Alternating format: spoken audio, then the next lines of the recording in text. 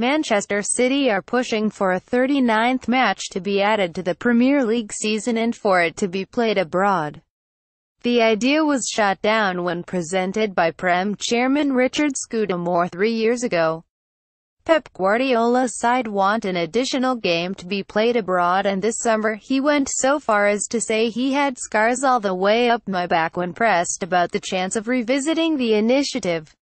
But the Daily Mail report that City are among a number of top clubs still looking at playing an extra round of overseas fixtures. The Spanish league are in talks about having games abroad, and Prem bosses are fearful of being left behind, especially as La Liga's plan for foreign games would involve money-spinning fixtures involving Real Madrid and Barcelona.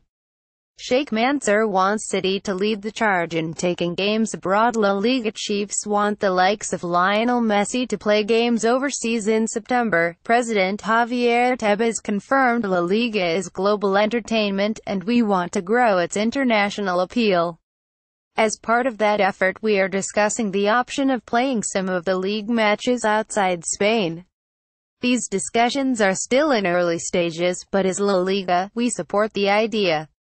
The Mail report that City's chiefs believe they should be taking charge in this respect and not following the lead of Spanish rivals. Overseas games as part of the normal season are common in other sports. Cristiano Ronaldo could be set to play league games abroad. Javier Tebas is pushing for La Liga games abroad. The NFL frequently visits London, and the NBA is in town next month for a regular season game between the Philadelphia 76ers and Boston Celtics. Ronaldo returns to full training ahead of El Clasico between Real Madrid and Barcelona.